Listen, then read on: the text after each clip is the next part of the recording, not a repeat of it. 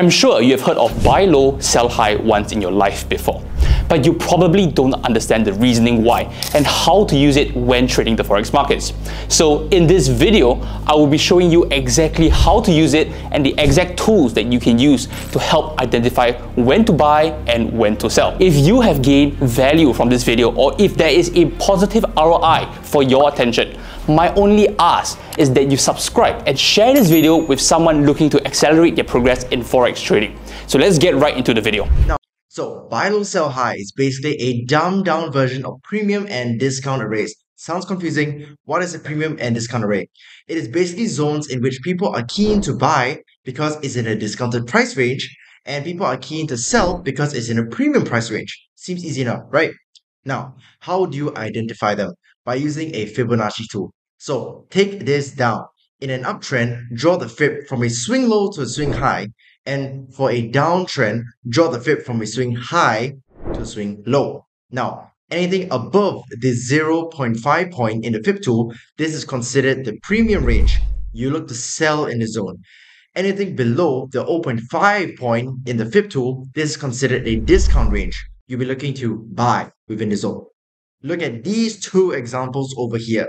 You can see when the price touches the upper half of the fib tool, price tends to drop. And when price touches the lower half of the fib tool, price tends to pump. Now, you must be asking, how do I identify the swing high or low? Well, it's actually really simple. In a downtrend, you pick out the most recent high that was formed and you just extend it to the low that price has just made. Similarly, in an uptrend, identify the most recent low form and drag it out to the most recent high form. Why does this work?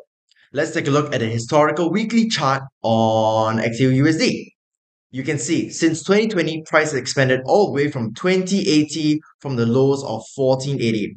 So what we can do is draw the fib from the 1480 to the 2080 level. As you can see, each time price comes below the 0.5 level on the fib, price tends to rally upwards in an uptrend. Every single time without fail. So what you can see here is that people are more likely to buy at a discount because, well, who doesn't like buying cheap, right? It's just human nature. If they feel something's undervalued, they will buy. Same thing goes for the premium zone. Anytime price becomes overvalued, it becomes too expensive, people tend to sell or take profit. So, how do we use it as a confluence for your trading strategy? Well, it's pretty simple. You can use what you have learned previously in video 4. This will be combining support and resistance levels together with the fib tool.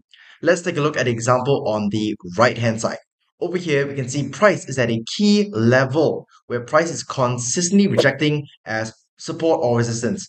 This level is a strong zone because it has multiple taps over a long period of time. So what you can do here is mark out the last swing high and the swing low and draw the fib. Once the fib is drawn, you can look to take a sell at this point when price lines up with resistance, with your stops above the swing high targeting lower lows. This is just a very quick example of combining premium and discount range with support and resistance. One other way you can use this is basically combining with order blocks, but don't worry, it'll be covered later in another video. So basically stay tuned. In summary, let's keep it real simple. If you see price is in a discount zone, you must avoid shorting. If you see a premium zone, then avoid longing. You want to play and enter the market when you have an edge, and this premium and discount range will help you do just that. So what you can do right after this video ends is go to Trading View, look at the charts and start drawing your premium discount ranges to see, where are the good areas to long and short, and doing your multiple pairs until you're really good with it. So that's basically it. Real simple stuff. See you guys in the next video. Thanks for sticking to the end of this video. Now, if you have missed out part 1 and part 2 of this beginner forex series, click the card here on the top right corner of your screen to watch them. Make sure to like and subscribe the channel if you haven't already done so to keep updated when part 4 of the series gets released. I'll see you in the next video.